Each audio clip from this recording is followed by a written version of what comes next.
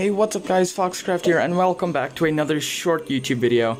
So, yeah, I basically just downloaded the new Sonic Project 06 demo.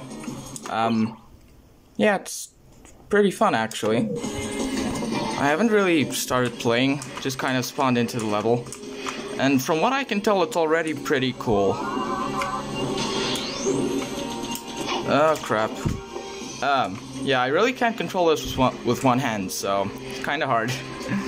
What's strange to me though is literally WASD keys are not move, or they're not to move.